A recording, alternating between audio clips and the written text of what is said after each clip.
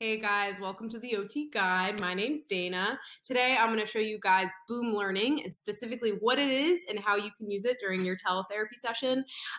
So step one, you should use Boom Learning because it's going to make your teletherapy sessions more engaging, more interactive. They have a million different activities for free on Boom Learning, so you'll never run out of things to do. And then they also have activities that challenge a variety of different skill sets for a variety of different ages, okay? So step one, I'm gonna show you how to use it, but step one, you need to make an account. So go to wow.boomlearning.com and you're gonna create a new account. It's gonna be a teacher account, okay? I already have an account, so I'm not gonna make one and show you how to do it. So just follow the instructions. And really, the only two tabs I use for Boom Learning is this library tab and this store tab. So I'm probably only scratching the surface of what this resource can really provide for us, but this is all I need for my teletherapy sessions, library and store. So I'm gonna show you the store. And again, I'm not paying for anything. I'm just doing free activities.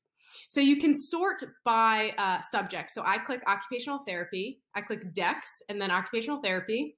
And these are all, oh, and then I do price low to high. So anything worth 0 points is totally free. So let's say I want this one, identifying emotions. I would add it to my cart,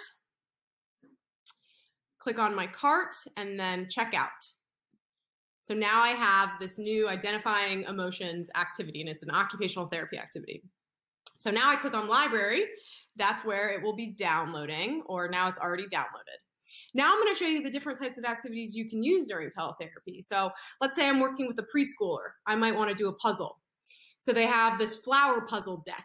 So your student would drag and drop to make the flowers. And so you could either during teletherapy share your screen and give control if that's a feature on the platform you're using, or alternatively, you can just email your child's parents this link and they'll just go right to this page. And then they can drag and drop and do the activity. Especially if your student has like an iPad and they're a preschooler, they can work on their finger isolation to drag and drop these puzzle pieces. So that's cute. I really like that one. They also have a zones of regulation one that I've used for my older students that I work on zones with.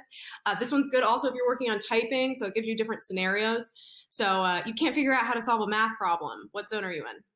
Definitely red zone.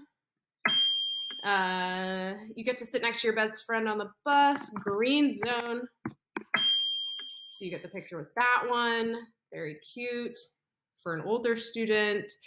There's color matching ones. I like this one, this build a snowman one. This one reminds me of the snowman one I made. So they drag and drop these pieces to make their own snowman. There's some visual perception ones like match the shamrocks where you have to go and click which one it looks like. It's actually trickier than it looks. So you can see there are so many activities. Again, I'm only using library and I'm only using store. So if I click on store again, you can see like how many free activities there are. And they're also, look, there's a Halloween one. They also have like a million holiday themed ones. So store and library, these are the two tabs I use. But anyway, as you can see, it's really versatile. You just need to be able to share your screen. And if you can't share your screen, worst case scenario, you just email your students the links to the activities and they can do them on their own. But check out Boom Learning if you haven't already. It's fun, it's easy. And I hope this video was helpful for you all. If you liked it, please comment, subscribe, and I look forward to seeing you all here next time. Bye.